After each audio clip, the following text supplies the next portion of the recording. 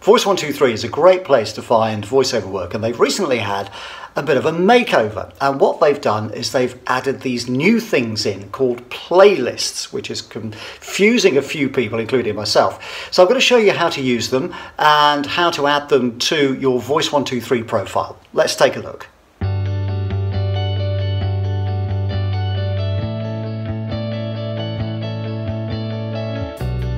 Make sure that you're logged into your Voice123 page. That's very important. And then what you want to do is go to your profile, which is down here in the bar on the left. And then you want to, that gives you this page. And you want to be able to go down to this bit here, which is playlist. This is the new bit. And this is where if you go to add, you will be able to add a new playlist, and you can put the playlist name here and then add the samples from there. So this will basically create a container for you. So let's call this one corporates.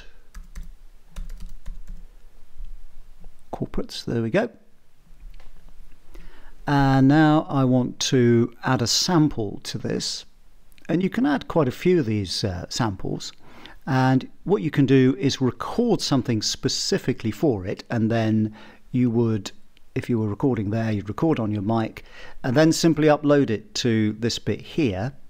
But what I'm going to do is go for option 2, and that means adding in a pre-existing recording that I have in my collection. So let's go here. What I fancy is doing, I quite like that one, which I did for a computer company, and that's a real corporate-y thing. It gives you there the language, which in my case is English-British. I'm a male adult. Others on-camera infomercials could call it that, or I could call it something else. I could call it training business presentations. And then I want to save the sample.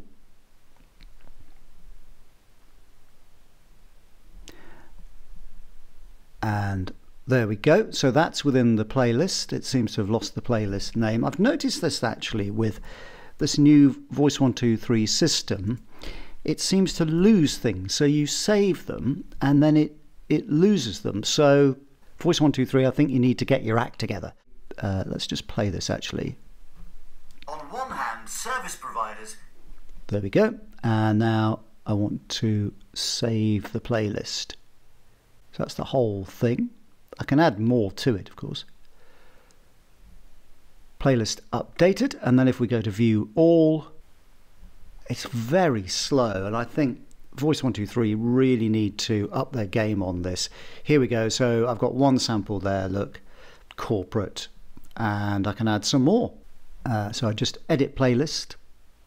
Here's my corporate again, there's my first one, and then if I want to add another sample, I just go to my option 2, existing samples, and then it gives me a list of what I need to do. Technical read, that looks like a good one to put in there, and then I save sample,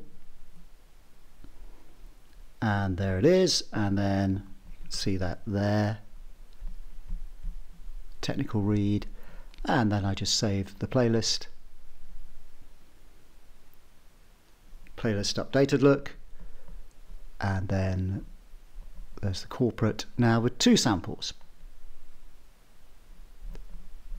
and there they are. In theory, it's a terrific system because what it does is it makes it easier for clients to find their particular genre, and it's supposed to help with search engine optimization and so on, and will really increase the chances of hopefully you getting the work.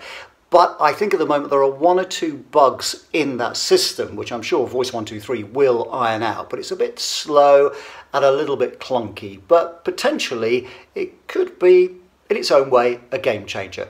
All right, thanks very much for watching today. Look after your voice. I'll see you next time.